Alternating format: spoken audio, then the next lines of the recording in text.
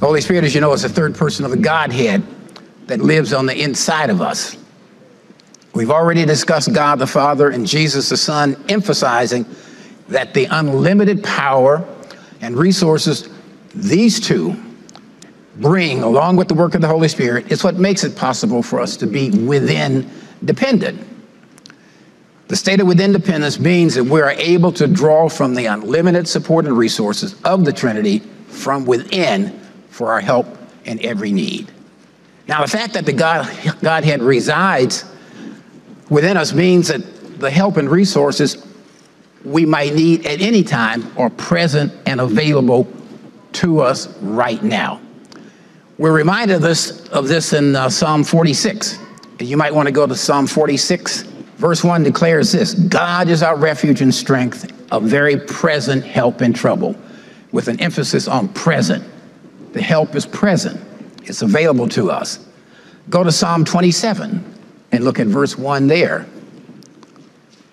Psalm 27. When you have it, say you have it. 27 verse 1 says this: the Lord is my light and my salvation. Whom shall I fear? The Lord is the strength of my life. Of whom shall I be afraid?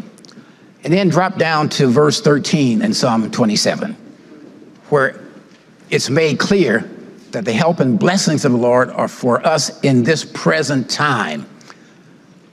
Verse 13 states this: I would have lost heart.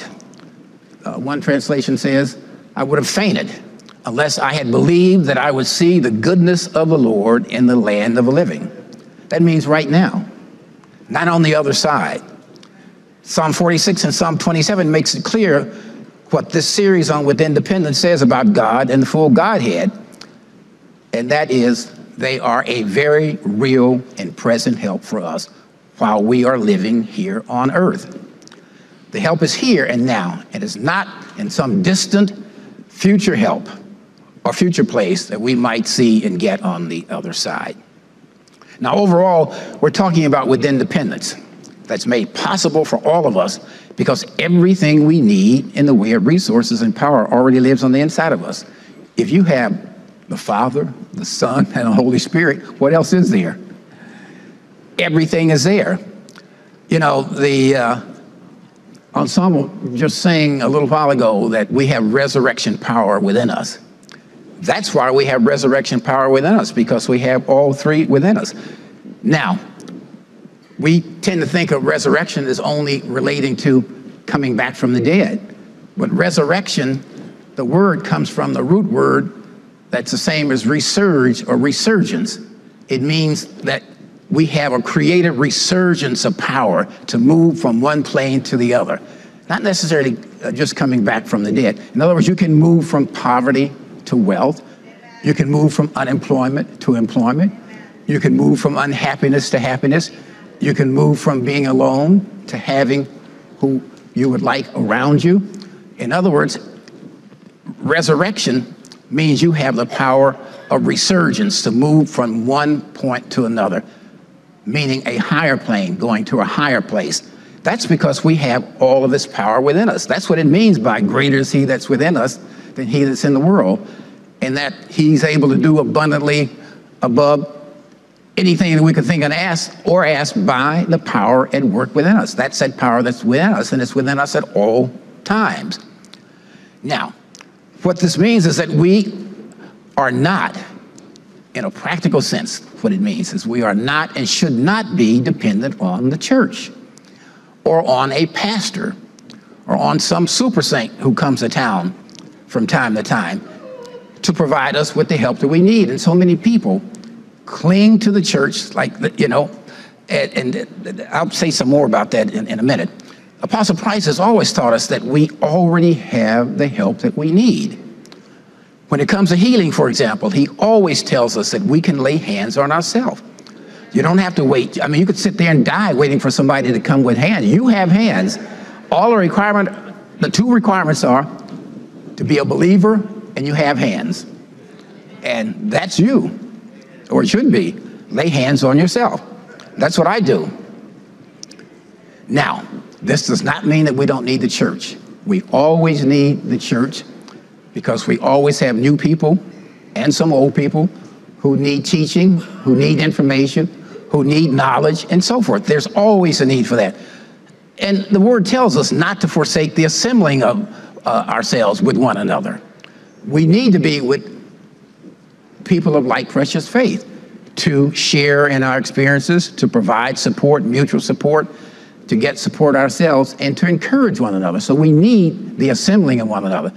My point is, because we have been deposited with all the resources we need, we are dependent on what we have within, and we're not dependent on a building, a pastor in the pulpit, or anything of that nature.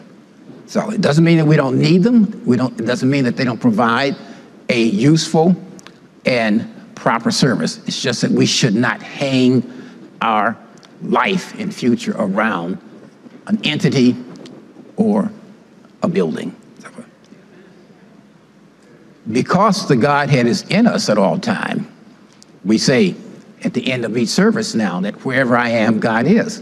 Because wherever I am, God is there, because God is with me, but not just with me, God is in me, and so forth.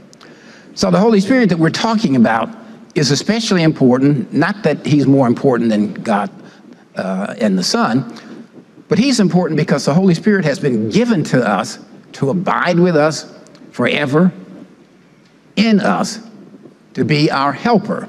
That's our helper in whatever need: teacher, guide, advocate, intercessor, counselor, and so forth and so on. So we are exploring, as I said, the Holy Spirit. And we've already discussed question number 1, which is, who is the Holy Spirit? And question number 2, which we're going to continue today, and that is, how and when do we receive the Holy Spirit? Now, with respect to who the Holy Spirit is, we established from Scripture that the Holy Spirit is, in fact, God, and it's God's Spirit, and as such is God. At the same time, we showed that Scripture, including words from Jesus himself, tells us that the Holy Spirit is a person, a divine person. Now, you'll need to get the CD or DVD of these 2 messages to have a fuller understanding of what we just established. Today, I want to review with you again some of the things that were covered last time about the vital role of the Holy Spirit in our salvation and regeneration. Turn with me to 1 John. That's the first epistle of John, and go to chapter 5 and look at verse 7. That's little John next to Revelations. When you have it, say, I have it. That's 1 John 1 John 5:7, which records this. For they are 3 that bear witness in heaven: the Father, the Word, and the Word we know as the Son, and the Holy Spirit. And these 3 are one. This is the Godhead, the Trinity, and they all work together to achieve a desired goal or to bring about a desired result, especially a desired goal in terms of us personally, a desired goal and result in our lives. Now, we see throughout Scripture from the beginning with creation in Genesis that the 3 work together: the Father, the Son, and the Holy Spirit. And in fact, in verse 2 of Genesis, you see where the Holy Spirit is hovering over the firmament. And it's the Holy Spirit that's scoping out what's later to be established and so forth. Early in this lesson, I described the Holy Spirit as the workhorse or power engine of the Godhead. Now, I like what Apostle Price says about the 3. And you may have read this before. I'm not sure. You may never have heard this. But this is what Apostle Price says. He says, the Godhead functions like a corporation. God the Father is president and chief executive officer. Jesus is executive vice president and director of operations. The Holy Spirit is the field representative. While Jesus and the Father stay and issue orders from corporate headquarters in heaven, the Holy Spirit goes into the earth realm to carry out those orders. That's why I say the Holy Spirit is so important, because the Holy Spirit is here to work with us through issues that we have here in the earth realm. That's why the Holy Spirit actually is the most important person in the earth realm. Now, when it comes to our salvation, I describe the work of the Trinity this way, which I did last time. God ordained our salvation, Jesus delivered our salvation, and the Holy Spirit sealed our salvation. To repeat, God ordained, Jesus delivered, Holy Spirit sealed our salvation. So we know that God ordained and set in motion the promise of salvation and redemption, and that Jesus was the messenger who delivered and made good on that promise by his sacrifice at Calvary, which we commemorated today with communion. Now, what we're not always clear about is the role the Holy Spirit plays in our salvation and redemption, and when this role is carried out. That is why we ask the question, how and when do we receive the Holy Spirit? Actually, probably should put in there, how and when do we first receive the Holy Spirit? We get the answer to the question when we fully understand the role of the Holy Spirit at and in our salvation, at and in our salvation. To get this understanding, it's necessary to go over again some salvation basics, which we began last time. And these are very basic, by the way. We know that the ordaining of our salvation was begun by God after Adam's fall in the garden, and that this plan for man's salvation was set in place in the book of Genesis. Jesus sums up the Father's actions in John 3:16, and you can take a look at that. You know it by heart, John 3:16, where Jesus tells us this: "For God so loved the world that he gave his only begotten Son, to whoever believes in him, that whoever believes in him should not perish but have everlasting life." Now, let's examine this again as we did last week, but just maybe a little bit differently this morning. The scripture says that whoever believes in him should not perish but have everlasting life. Now, just what does believing in him, believing in Jesus mean? And what is everlasting life? Now, the reason that I'm focusing on this point, first of all, it was established in John 3:16, is that it is so important what we believe. What we believe about Jesus is what triggers our salvation. What we believe about Jesus is what triggers the advent of the Holy Spirit into our life. You get that?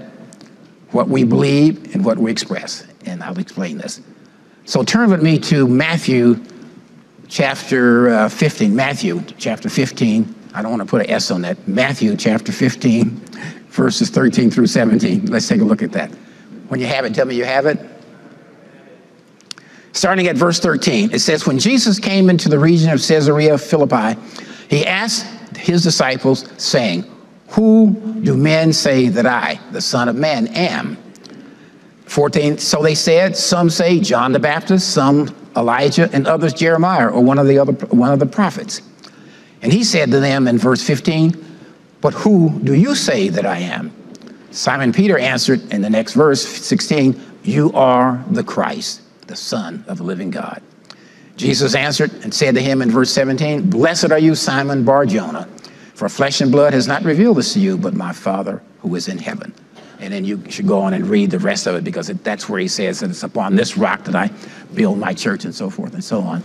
And it's been interpreted, as you know, by a large denomination as that the rock is Peter, that he's building his church on Peter. No, he's building it on the revelation knowledge that Peter just gave us, that Jesus is the Christ. That's the difference. Now, but what I want you to note for our lesson today is this. Look at verse 15, where Jesus asked the disciples to say who they think he is. And in so doing, he's asking them to make a verbal statement about their belief. Now, he didn't ask them to, think about this and send me a note later or write it in the sand. He said, "Who do you say I am?" Verbal. Note also in verse 16 that Simon Peter answers and said, "You are the Christ, the Son of the living God." Peter said. It's important. Now, this is glossed over most of the time, but I want you to see the importance of Jesus demanding a verbal, audible response and receiving it from Simon Peter, because it's this request by Jesus and the response by Peter, both verbal, that lays the foundation for what the Apostle Paul establishes in the salvation scripture in Romans 10:9. And that is, if you confess with your mouth the Lord Jesus, and you know the rest. In other words, Paul is drawing from what Jesus did in Matthew 15, and Jesus, of course, is drawing upon what he saw the Father do. And what did the Father do? Create the whole universe by speaking it into existence. We're to speak what we believe if we really believe it and if we want to see it come into existence. You must verbally say it. Believing in Jesus means that you believe what Simon Peter believed and expressed to Jesus in Matthew 15:16, which we just read. You believe that Jesus is the Christ, the Son of God. Now, you have to know what the Christ means. Now, this is mainly for beginners, but maybe some not so beginners need to hear it again. What does the Christ mean? The Christ is the same as the Messiah. And Messiah comes from a Hebrew word which means the anointed one of God, the Savior, Redeemer, Deliverer.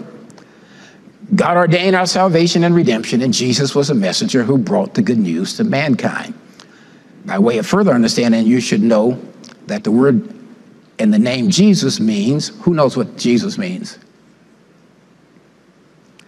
Jesus means God is salvation. God is salvation. And it comes by way of the Hebrew word Yeshua, like Joshua. I'll spell it for you. It's spelled in several different ways, but the way I have it here is Jehoshua. Yeshua, like Joshua.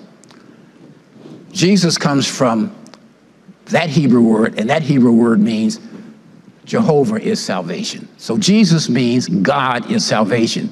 So his very name means that God is salvation. He's bringing that message to us here, or he brought that message to us here on earth. So Jesus, the Christ, is the anointed one of God, the Messiah, who delivered the message of salvation and redemption to all mankind.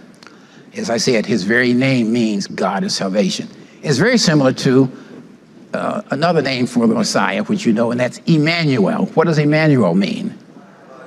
God with us, exactly. Now, we just said what the name of Jesus means. It's important also, and this is very, very elementary, but you'd be surprised that some people don't know this. It's important to not think of Christ as the last name of Jesus. S. Smith or Jones is the last name of people today. Let me tell you a true story. After a crusade meeting led by a prominent national religious leader who was discussing the very subject of the Christ, a lady came up front to greet him and said to him, I always thought that Jesus Christ was the son of Mr. and Mrs. Christ. I suppose she was thinking of Joseph and Mary Christ. This is actually what she thought. Christ is not a last name, it's a title. That's why it really is Jesus the Christ. I say usually Christ Jesus. Again, this is very basic, but it's the same thing as saying William the Conqueror, Alexander the Great. We wouldn't change William's name to William Conqueror and Alexander Great as being their names. It's the same way with Jesus the Christ. Jesus the Christ is Jesus the Messiah, the anointed one of God, the Redeemer, the Deliverer. And when we believe in him, we are expressing our belief in him as a Messiah, as Simon Peter said, the Christ, the Savior, our Lord. And it's that belief that causes our salvation and confers on us everlasting life. It's that belief, the expression of that belief. And so it's very important that you believe it, but also know what you're believing, and so forth. And that's why I'm taking the time to go over this really rudimentary explanation, which I'm sure that 99.9% of you know. But then again, information and faith both come by hearing and hearing and hearing, so forth. So you can't hear it too much. Now, again, it's the Apostle Paul who makes it clear that we must make a personal, audible expression of this belief and acceptance of Jesus as our Lord and Savior in the familiar scripture found in Romans 10:9, which I mentioned earlier. But remember, I'm saying he draws us from what Jesus insisted on hearing from his disciples. So Romans 10:9, you know that you can go there if you want. Romans 10:9 says that if you confess with your mouth the Lord Jesus and believe in your heart that God raised him from the dead, you will be saved. It's the confession with your mouth and believing in your heart that triggers salvation. Romans 10:10, for with the heart one believes unto righteousness, and with the mouth confession is made unto salvation. Unto salvation. Now, when a person believes in his heart that God raised Christ from the dead, and confesses Jesus as his personal Savior and Lord, and this is important, listen to this, the Holy Spirit and the Word of God come together in that person, meaning inside that person, to carry out their joint mission. This mission is twofold. And this is repeating what I just said, but I want to make sure you know it loud and clear. The one mission is salvation and redemption from sin through the precious blood of the Lamb, Jesus. This is the mission of the Word, the Son. And the second mission is the new birth of our recreated spirit. That's what being born again is. It's the new birth of our recreated spirit. Remember, we're spirit, as I told you last time and so forth, and I'll mention this a little bit later. That is what being born again means, and it is the work of the Holy Spirit. So often, everybody thinks that if you just confess Jesus and you receive salvation, that means that you're born again, meaning the new spiritual birth. No, it takes the Holy Spirit to bring about the new birth, and I'll explain that. In fact, go to 1 John, that's little John again, chapter 5, and look at verse 1. And it really tells you in that one statement there, go to 1 John, chapter 5, verse 1, because you need to see this. And it doesn't need any clarification. What it states is very clear. 1 John 5:1, are you there? It says, whoever believes that Jesus is the Christ is born of God. Born of God means born of his Spirit. That's why I'm saying it's so important what we believe. You believe that Jesus is the Christ, as Simon Peter said, then you are born of God's Spirit. And I said we'll discuss this a little bit later. Now, at the instant the person is born again, I should say at that instant a person is born again, and when you do what Romans 10:9-10 says forth, you then become a child of God as promised in John, that's the Gospel of John, chapter 1, verse 12 and 13. Go take a look at that again. That's John, chapter 1, verses 12 and 13. And you know this. I'm just going to go ahead and read it. You can go there. That's the Gospel of John, chapter 1, verses 12 and 13. It says, but as many as received him, that is, received Jesus as the Christ, to them he gave the right to become children of God, to those who believe in his name. We become a child of God by believing that Jesus is the Christ. And that happens in salvation and so forth. Now, this belief and acceptance that Jesus is the Christ leads us to salvation and takes us to the role of the Holy Spirit in our salvation. And that role is rebirth and regeneration. This role is set forth clearly throughout Scripture in the New Testament, and Paul is one who does an excellent job of this. But it's actually made very clear in one verse from Titus. Go to Titus, chapter 3, verse 5. Titus, I think, is after 2 Timothy. You need to see this. We looked at it last time, but you need to revisit it again. That's Titus, chapter 3, verse 5, which reads, not by works of righteousness, which we have done, but according to his mercy, he saved us through the washing of regeneration and renewing of the Holy Spirit. Now, let me read you this out of the Amplified Bible. It puts it this way. It says, he saved us not because of any works of righteousness that we had done, but because of his own pity and mercy, by the cleansing bath of the new birth, regeneration, and renewing of the Holy Spirit. The new birth comes to pass by the work of the Holy Spirit. That's what you need to clearly understand. I'm not sure that everybody has always understood that. This is the rebirth and renewal of our spirit within that takes place at salvation, and it is, as I just said, the work of the Holy Spirit. Again, this is what it means to be born again, to be born of God, to be born from above, to be born of the Spirit. Being born of God is being born of the Spirit of God. And this rebirth springs from our belief in Jesus as the Christ, the Messiah. Now, we already went to 1 John 5:1, which clearly tells us this, that whoever believes that Jesus is the Christ is born of God. And it goes on to say, everyone who loves him, that's God, who begot, also loves him who is begotten of him. Now, let me read this to you out of the Amplified, because I agree with Elder Iva. Amplified message and some of the others sometimes make it clear. Amplified, same verse, 1 John 5, verse 1 says this: everyone who believes, adheres to, trusts, and relies on the fact that Jesus is the Christ, the Messiah, is a born-again child of God. And everyone who loves the Father also loves the one born of him, his offspring. Now, the reason I like this, because what this is telling us is that we always think that just simply means that if we love God, we love his only begotten Jesus. What this means is that we must love his offspring. That's all the children of God who are in his family by way of salvation and so forth. So start speaking to that person that you stopped speaking to here 6 months ago. I was glad when Elder Iva said, come closer together, because some people seem to need like 5 chairs on either side of them, vacant and so forth and so on. We're to love one another. We're to love one another.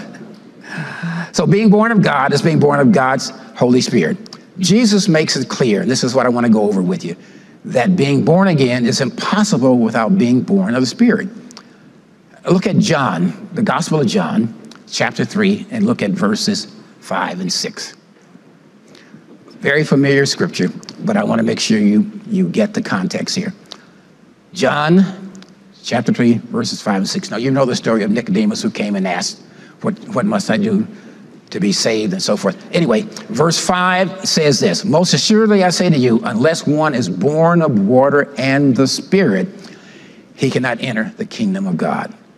6, and this is important, that which is born of flesh is flesh, and that which is born of spirit is spirit. Now, what Jesus is reminding us of here is that everything reproduces after its own kind. Flesh reproduces flesh, spirit reproduces spirit. For our spirit to be born again or to be recreated, it has to be done by another spirit. That's the Holy Spirit. Now, look at verse 6 that we just read. In this verse, you notice that the first time the word Spirit is used, it is capitalized, indicating what? It's the Holy Spirit. Second time Spirit is used, it's in the lowercase because it's referring to the spirit of man, you and me. When we accept Jesus as Christ, as Lord and Savior, we are immediately born of God's Holy Spirit, as we are told in 1 John 5:1. Whoever believes that Jesus is the Christ is born of God. Now, that is to say, we are born of God's image and likeness of Spirit.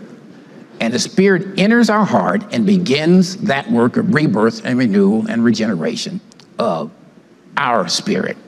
That's why we always point out that when you're born again, it's our inner man, it's our spirit man that's born again, not us, not us. And I think Elder Iver said this last week. When you're born again, if you were bald-headed before, you're going to be bald-headed afterwards. If you couldn't see before, you won't be able to see after, and so forth and so on. In other words, our body does not change, even though we have the scriptures that talk about, and behold, all things are new. No.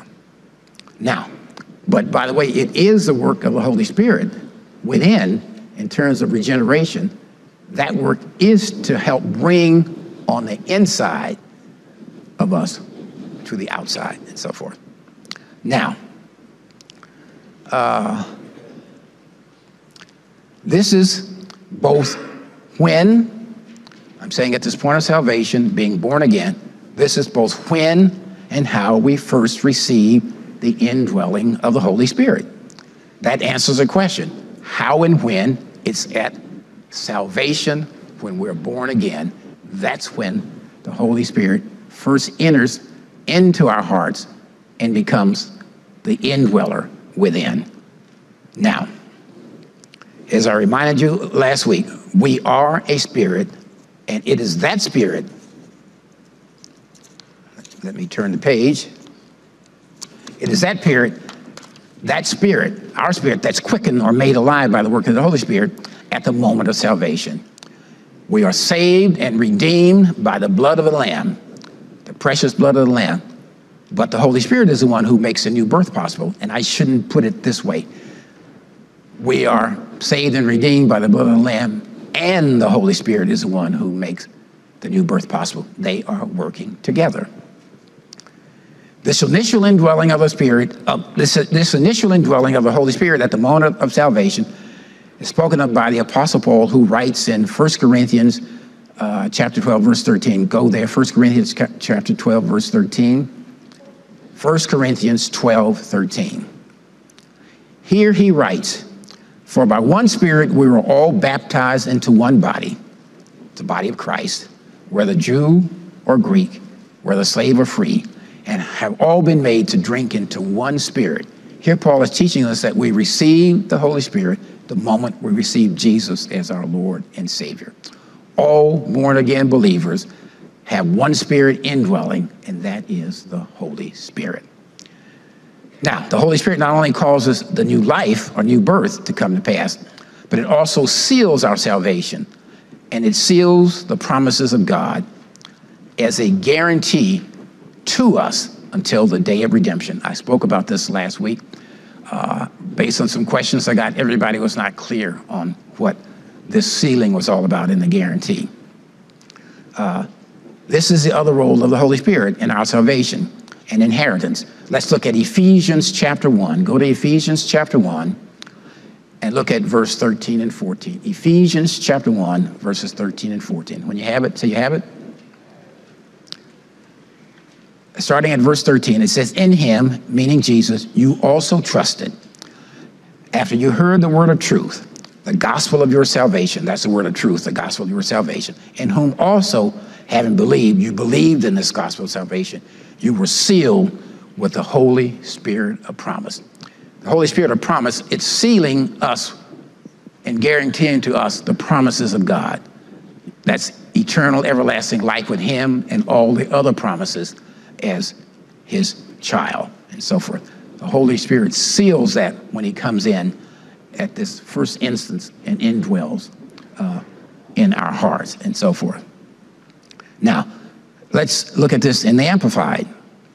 Oh, by the way, let me read you verse 14. What that seal is, it tells you what it is in 14. Verse 14 says, who is the guarantee, meaning the Holy Spirit is a guarantee of our inheritance until the redemption of the purchased possession. The purchased possession is us. The inheritance is the inheritance of salvation and all the other promises of God and so forth. So in the Amplified, it renders Ephesians 1, chapter 13 and 14 this way. It says, in him you also have heard the word of truth, the glad tidings, the gospel of your salvation. You have believed in and adhered to and relied on him. You were stamped with the seal of the long-promised Holy Spirit. That Spirit is a guarantee of our inheritance, the first fruits, the pledge and foretaste, the down payment on our heritage, in anticipation of its full redemption at our acquiring complete possession of it, to the praise of his glory. And we acquire full possession of it on the day of redemption. Now, what is the day of redemption? Before I go there, let me just say this. It's in the present time that we're redeemed, bought out of sin, and have our sins forgiven when we are baptized into the body of Christ of salvation. We have the promise of salvation, which is eternal life with God, and all God has planned for us in the future, sealed and guaranteed by the Holy Spirit until the day of redemption. Now, the term seal is used in the same way, as I said last week, that a seal is used on a will or some other legal document to guarantee its binding effect. And the best way I can do this is to bring to mind what you've seen in books and you've seen it in movies, where they have this wax seal. It's usually red, and it's warm, and it's stamped and sealed. Sometimes it seals an envelope or letter. But at the end of documents, it's sealing the letter to guarantee its content, meaning the writer of that document is guaranteeing its contents. That's what the seal means. Similarly, the Holy Spirit seals our salvation, eternal life with God, and all the promises that belong to the children of God with this guarantee until the day of redemption. Now, to understand the day of redemption is that day in the future, no one knows, when we will all be resurrected, changed, and receive our resurrected bodies. Now, no one knows, but I want you to go to this scripture, 1 Corinthians chapter 15 and look at verses 51, 52. I usually do this at memorials, but it's applicable here. Go to 1 Corinthians chapter 15 and look at verses 51, 52. It shows that this day of redemption could happen at any moment. This is what we have recorded there. It says in 51, behold, I tell you a mystery. We shall not all sleep, but we shall all be changed. 52, in a moment, in the twinkling of an eye, at the last trumpet. For the trumpet will sound, and the dead will be raised incorruptible, and we shall be changed. That will be the day of redemption. And the fulfillment of the promises of God to his children, the promises of which have been sealed at salvation by the Holy Spirit of promise. We're told this in another scripture. Go to 2 Corinthians chapter 1. Go to 2 Corinthians chapter 1 and look at verses 21 and 22. Now I know I covered most of this last week. I'm going over it again, hopefully to make sure that everybody gets it. 2 Corinthians chapter 1 verses 22 and 21, which says this, 21, now he who establishes us with you in Christ and has anointed us is God, who has also sealed us and given us the Spirit in our hearts as a guarantee. That's the Holy Spirit who entered our heart when we're born again, seal our salvation and seal our inheritance and so forth.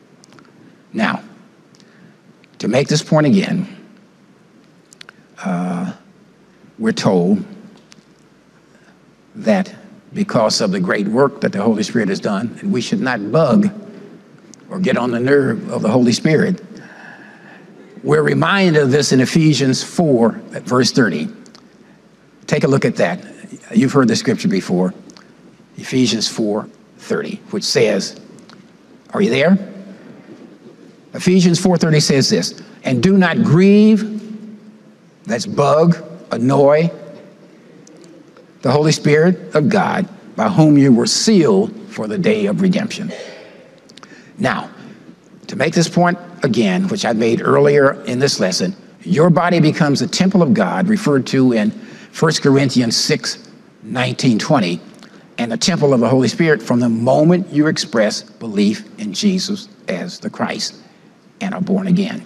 To summarize, when you accept Jesus as Lord and Savior, you receive Christ into your heart. You are now baptized into Christ and become a child of God. At the same moment, the Spirit of God, Holy Spirit, comes and joins with your spirit as a new believer and begins the work of renewal and regeneration from within, which is mentioned in Titus chapter 3, verse 5, which we went over already. This is the indwelling of the Holy Spirit within you that happens at the point of salvation.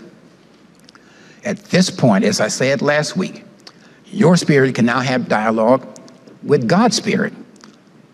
You have to remember that God only relates to our spirit, the real you and me. And I talked about the true nature of our being last time. We are a tripartite being, that is, spirit that has a soul and lives inside a body.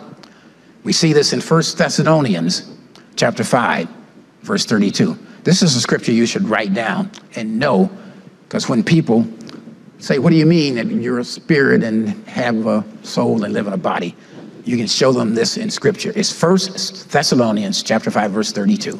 At this point, as I said, God's spirit can have dialogue with your spirit. Now, 1 Thessalonians 5:32 says this, now may the God of peace himself. Oh, 5:33. That's why I'm thrown off.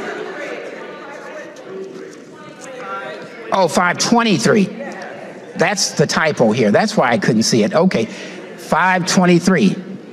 So it means that you actually went there. It says, now may the God of peace himself sanctify you completely, and may your whole spirit, soul, and body be preserved blameless at the coming of our Lord Jesus Christ.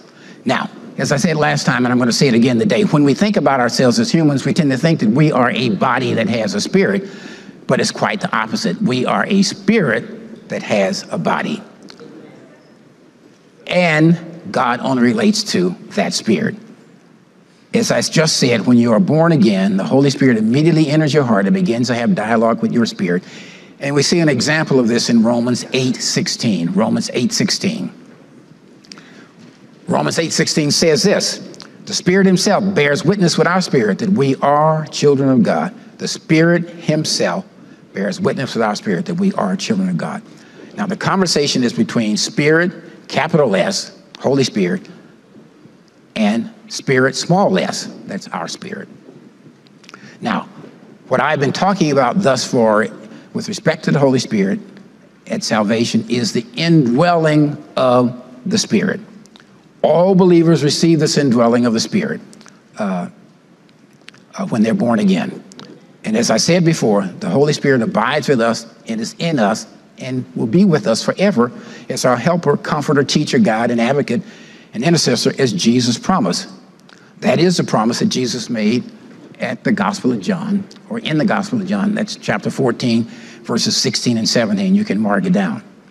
Now, we're going to examine in greater detail the many functions of the Holy Spirit when we get to the question number 4, what is the work of the Holy Spirit?